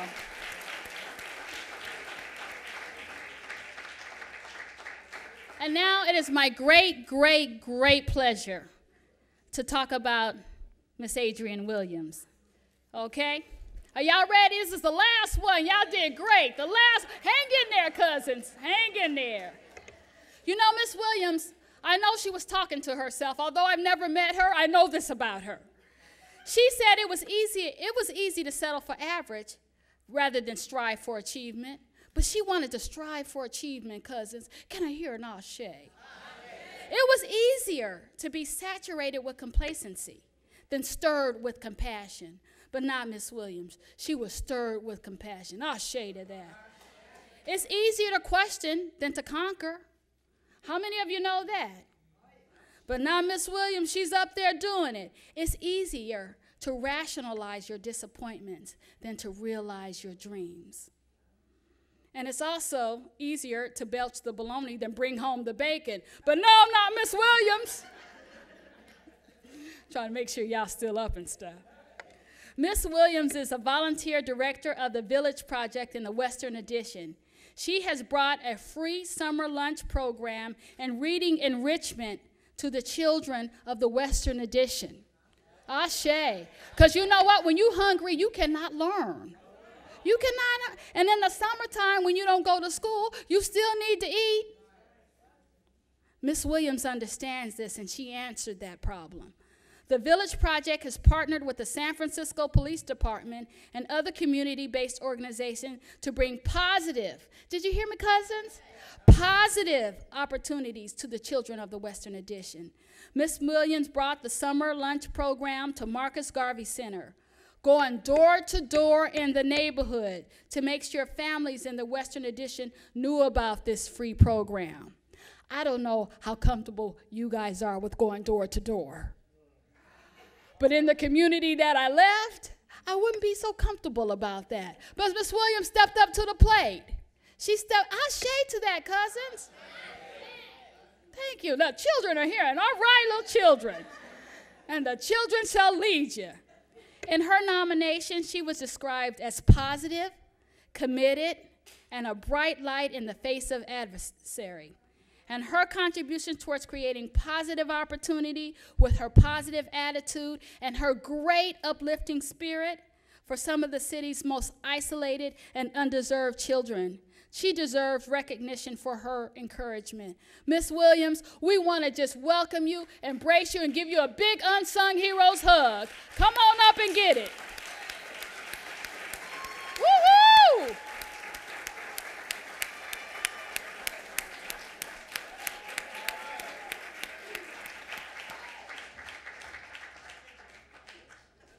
Oh, yes. All right. Thank you. Thank you. Wow, thanks. Thank you, Kathy. I don't know where to start. First of all, I thought I was back at school. I mean, so many people have been on this stage that brought back some memories. And I think I know Hank. I was one of the first black women pharmaceutical reps here, so I wanted to catch him to see.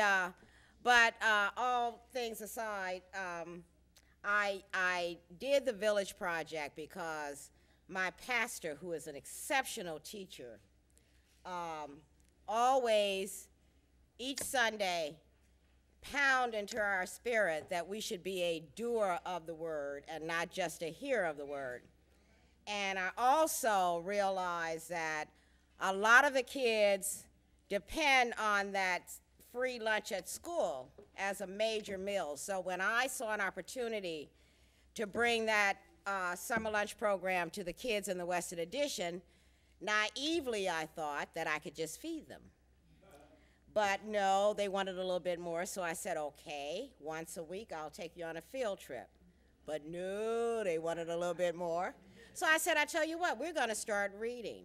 Now, I believe that reading, I grew up in Monroe, Louisiana, to an extremely poor family.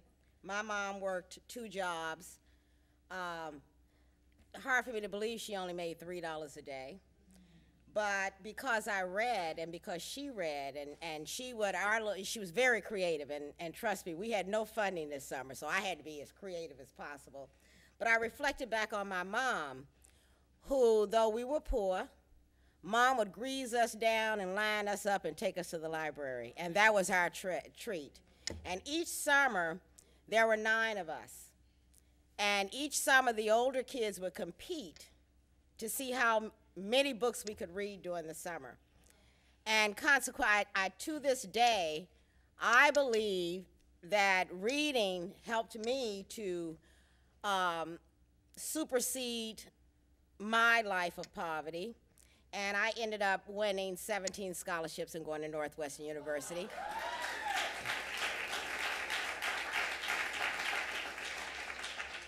And I'm just so privileged to be here today when you're talking about sororities and fraternities, because when I got to Northwestern, I was this little colored girl from Monroe, didn't know a thing, scared to death. And we chartered the Theta Alpha chapter of Delta Sigma Theta at Northwestern. So to be here is just more than I can believe. And I want to thank you guys so much. But that isn't the reason I'm out here. The reason I'm out here, I have a daughter, my only child, who lives in the Western Addition. And I have the most perfect, sometimes most perfect grandbaby in the world. And I think of all those little kids who are in, you know, I was reading an article, I'm currently, my passion is to do everything I can to protect the little people from the violence that's permeating our communities. And I was looking at, I'm working on the task force with Ron Dellums on crime prevention. And I was looking at an article the other day that said, can't remember the numbers, but an outrageous number of our little youngsters are incarcerated in the juvenile justice system. But then, too, I also think of the little bitty people in our neighborhoods because of that violence who are incarcerated in their homes. They cannot go out to play for fear of a stray bullet. So I decided, and I have the most perfect boss who has let me do this, I decided that I was going to give all that I could give this summer to entertain those kids who could not get into any enrichment programs. And it broke my heart because I did literally have to go knock on the doors, and I felt like a little Black Pied Piper with all these children following me around, but to bring them to the summer lunch program.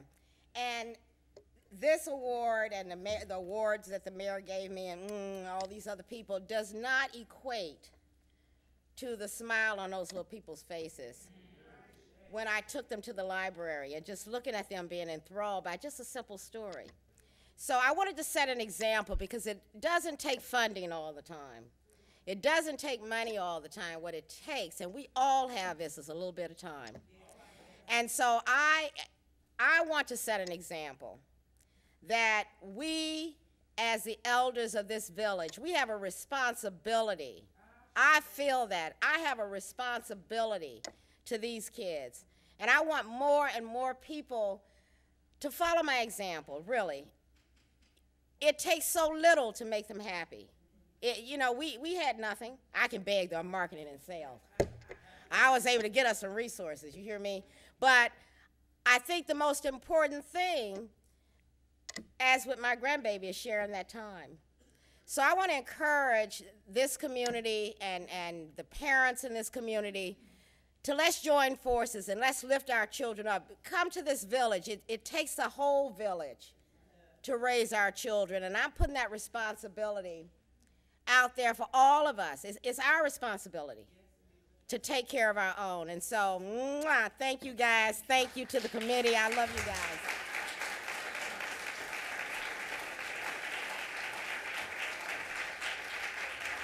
That was wonderful. When I was younger, my father was in the military, so I lived in Japan until I was 10. And when I got to Texas, I had a language problem because nobody in Texas spoke English.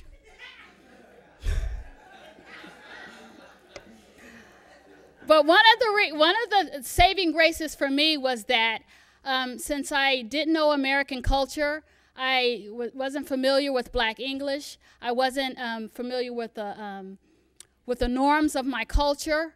I was ostracized. And guess who I ended up at? I ended up at the library. I ended up reading my way to success. Now, it made me further ostracized because it increased my vocabulary. But I learned to live with that. So, you know, if you want to see the world, and you need a passport, you don't have to go to the federal government to get it. You can come to your local library, and you can be a Taiwanese. You can live 1,000 years ago, or you can live 1,000 years into the future. And that's all you have to do is pick up a book. Now, I don't do drugs, folks. You might think I have something to do with some kind of, I don't. I do books. Yeah, me and my husband fight about something in the bed, and it's the books, because he has to throw them out to get in. But anyway, I wanted to end on a high note. My uncle Travis fell off his tractor the other day. It was pretty bad. And he's looking at his wife, Ethel. And he says to her, Ethel, in 1926, I made you get married in a cloth flower bag, but you stayed with me. And 20 years later, we had 4 children. And you worked so hard to educate each one of them, and I couldn't keep a job, but you stayed with me all the time, and you worked like a slave, Ethel. And now here I am at the end of my life, and I only have one thing to say to you. I think you're bad luck.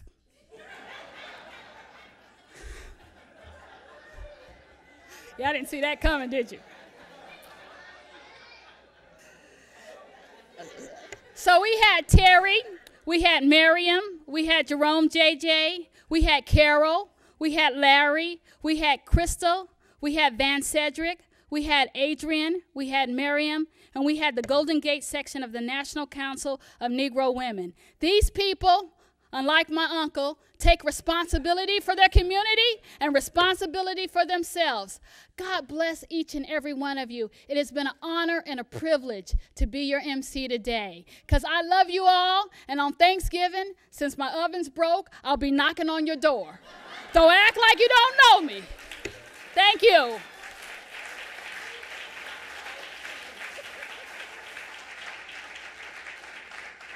All right.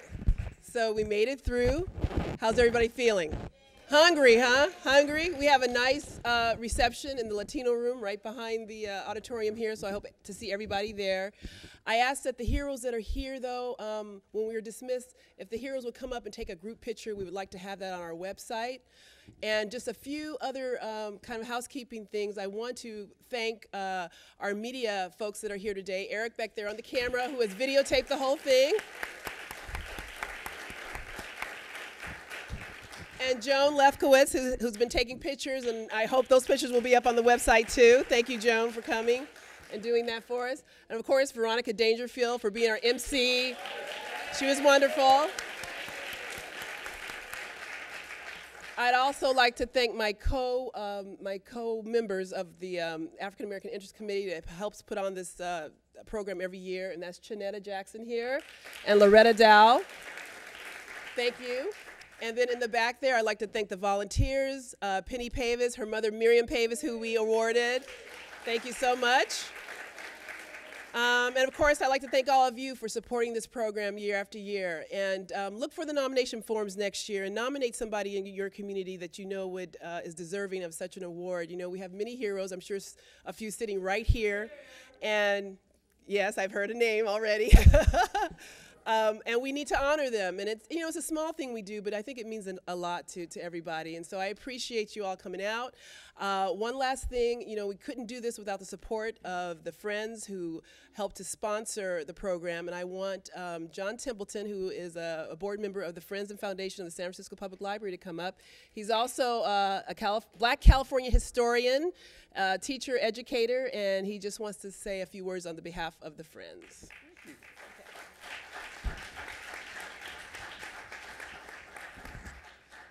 First, I want to congratulate all of the honorees. I have been very inspired by just listening to the accomplishments that you have done. 2 days ago, I was over at Ingleside Presbyterian Church, and we were looking at statistics on the performance of students in San Francisco Unified.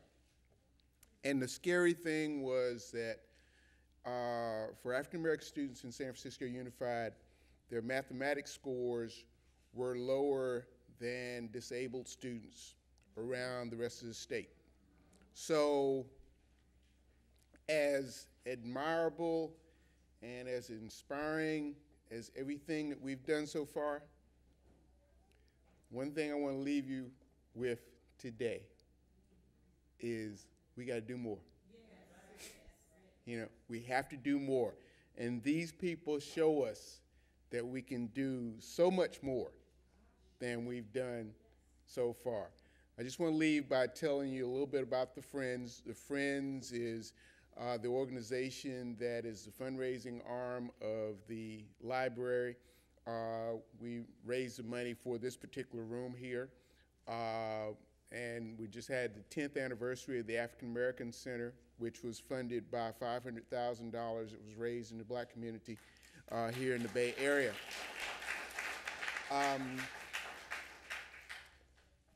Doing more also extends to us. Far too often, our library resources are here and we're waiting for the young people to come in to find them. And one of the things that we've done in the last couple years is made sure that we have some dedicated funds to the Arthur Coleman endowment to make sure that we provide specific library services to the African American community. Now, Dr. Coleman, who's no longer with us, went out and got money from bus drivers and barbershops and nickels and dimes to make sure that we could have an African American center. We're now rebuilding the Western Addition Branch Library. We've got Bayview on tap. And now this generation is going to be called on to raise up the resources to make sure that our young people have the opportunity to travel and to go around the world by reading and looking online. So we encourage you to get involved with the Friends of the library and to connect with your branch librarians and make sure that our young people don't miss out from the bright future ahead of them. So we encourage you to keep coming to the library and bring some friends and enjoy the reception. Thank you. Thank you, John. All right. You are dismissed. Thank you so much. And food, right? And the heroes, if they just come up for a second, let's take a group picture, and we'll meet everybody else in the Latino room. Eat, eat, eat. Lots of food. Thank you. Bring your plaques and your flowers up.